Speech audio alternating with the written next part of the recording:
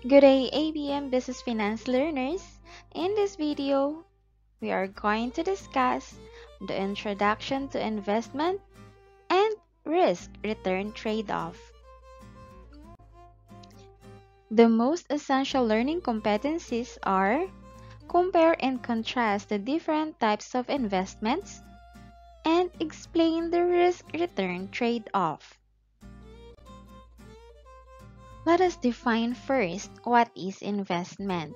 Investment in finance is a monetary asset purchased with the idea and hope that it will generate income in the future or will be sold for a higher price and brings profit to a seller. For example, Miss Mananahi purchased high-speed sewing machine to raise total curtains output is an investment. Since high-speed sewing machine will be used to produce more curtains, Miss Mananahi will consequently earn more income from selling additional outputs, which are the sewed curtains. In investing, research and planning is a must. Every type of investment has its own pros and cons and has different level of risks and returns. Not all things you buy with your money is an investment. Be mindful and cautious about where you spend your money with. So, what investment do you prefer? We have here the types of investment, and these are bank deposits, securities, other investments, and personal investments. Bank deposits.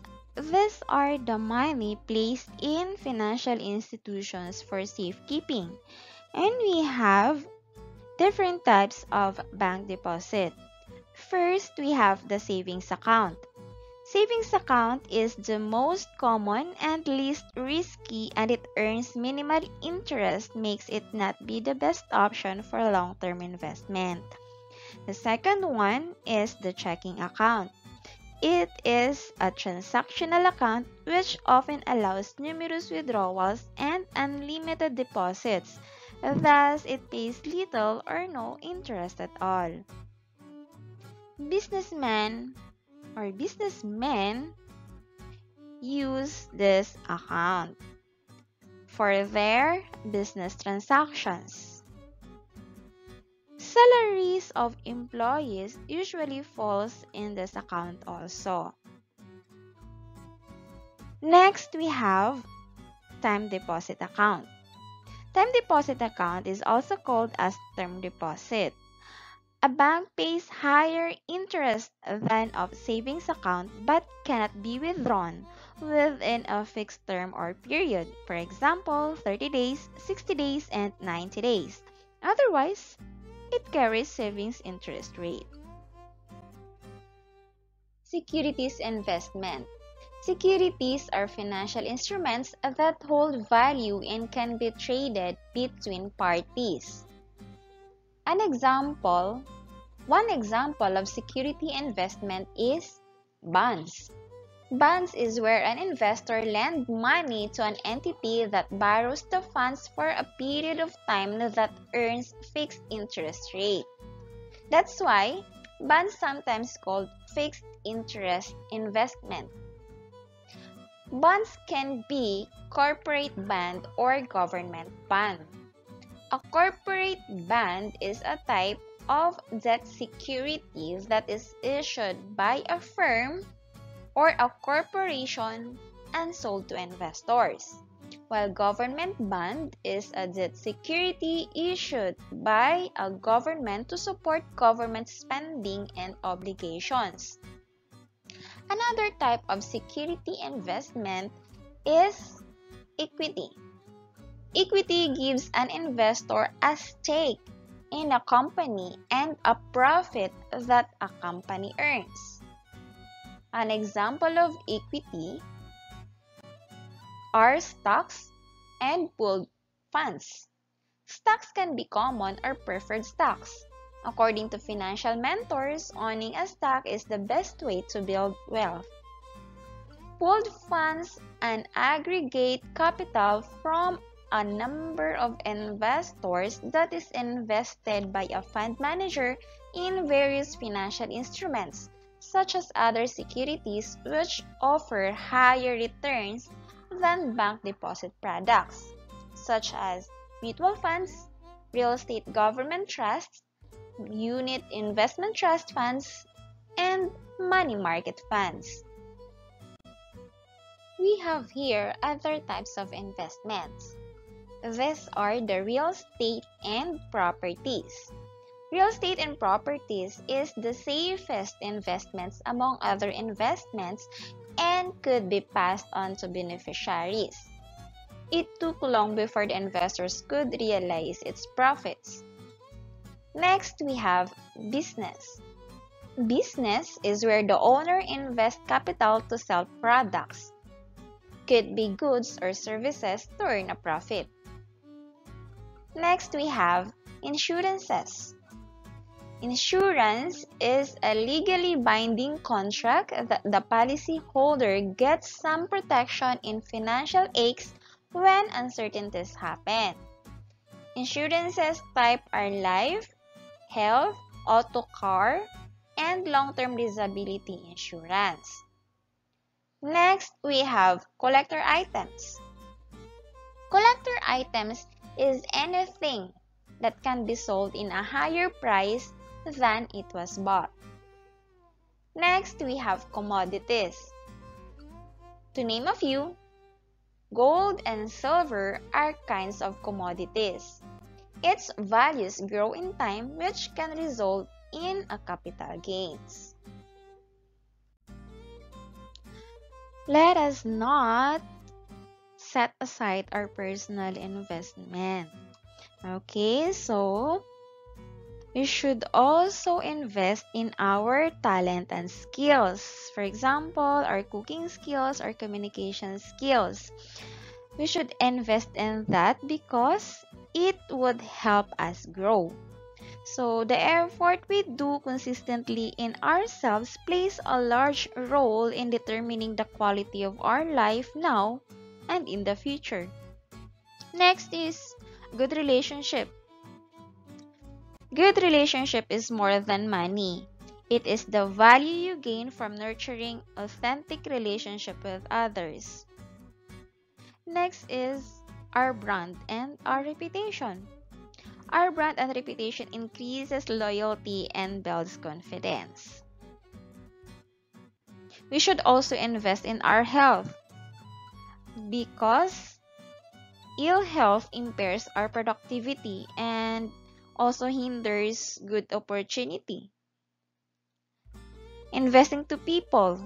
So, of course, being consistently investing goodness to people makes them loyal to you, and knowing that people surrounds you is loyal, it allows you to have peace of mind and feel secure. And when you're feeling secure, you worry less. And you will have more energy to tackle other aspects of life. And last but not the least, we should also invest in our education because education is a powerful agent of change. Investment in education can bring the most out of us and a higher potential for us. Anything in this world has an advantages and disadvantages, so as the investment types.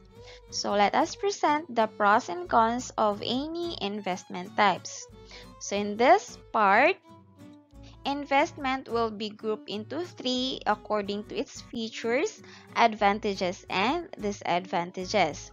And the three groups are fixed income and equities. The second one is the alternative to fixed income and equities. And number three are other investment assets. Okay, for fixed income and equities, we have here stocks, bank deposits, and bonds. So Let us present first the advantages and disadvantages of stocks. Stocks, its advantages are it offers a high potential returns than bonds. Number 2, it grows with the economy, thus stay ahead of inflation. Number 3, earn passive income through dividends. And the disadvantages comes greater risk than bonds. Number 2, takes time to research for each company in determining their profitability and stability. Number 3, it is liquid. Now, next we have bank deposits. Bank deposits advantages are less risky. Number 2, easy access, of course, except for term deposits or our time deposits. The disadvantages are it has a lower returns.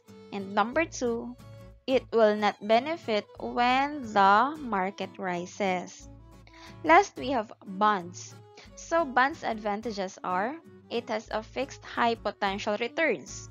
Number 2, less volatile and more stable compared to stocks. The disadvantages, it is less liquid. At number 2, if not held until maturity, an investor might lose but still depend on the prevailing interest rates before termination. Now for alternatives to fixed income and equities, we have here the mutual funds and the UITF or the Unit Investment Trust Fund.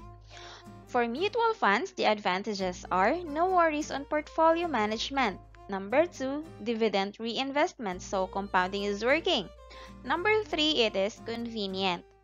The disadvantages for mutual funds are high expense on charge on sales. And number 2, poorly executed trading. For our UITF, the advantages are it is easy to open account in most of banks. Number 2, wide variety of funds to choose from. Number 3, management fees is not costly. The disadvantage is that we have no right as investors, okay? So for voting and dividends, we don't have a right for those. Okay, let us proceed to last investment type, which is the other investment assets. In this other investment assets, we have currencies, commodities, real estate, and insurance. Okay, so for currencies, the advantages are so much liquid.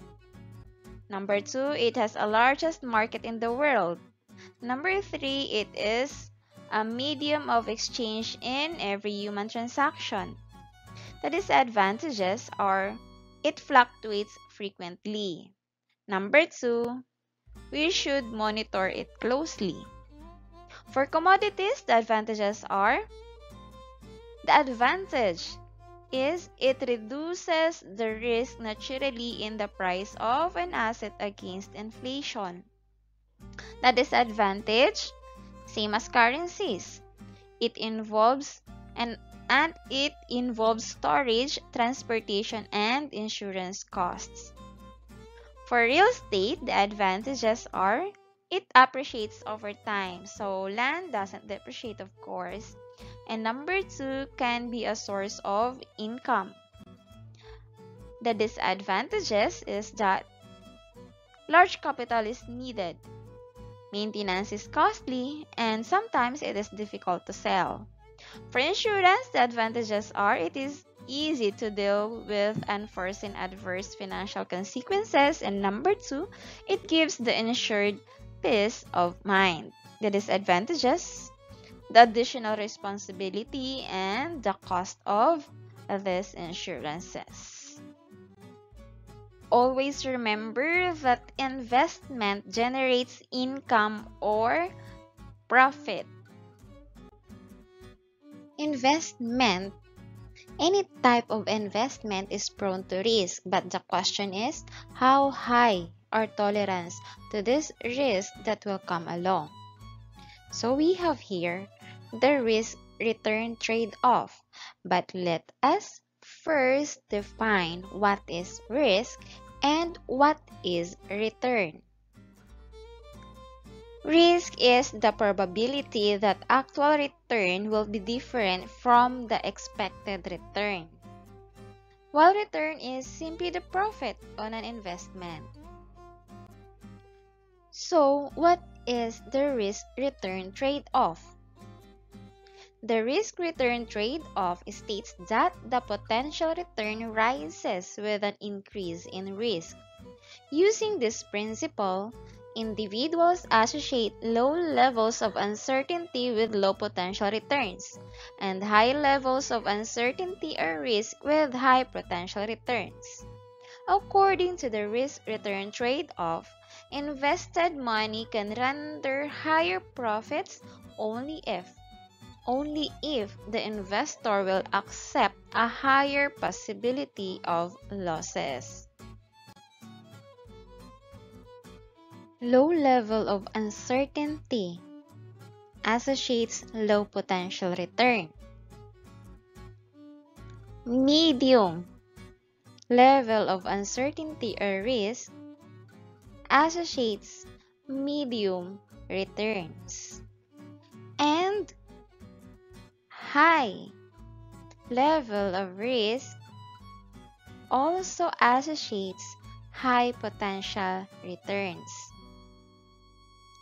So if you invest in a high risk investment, there will be a chance of gaining a high potential return or a profit and a great loss at the same time. To put that in a perspective, let us consider these two investment options. So, option A, we have stocks, and option B, we have bank time deposit. Expected return for option A is 20% and option B is 5%. Return range with 95% chance for option A, we have 7% to 33%. In option B, we have 4% to 6%. As we can see, option A has higher expected return, but there is also a higher degree of uncertainty or risk over actual returns because our actual returns could vary between 7% and 33% with a 95% chance. In option B, we are more or less assured of earning close to the expected return, which is 5%. Thank you very much.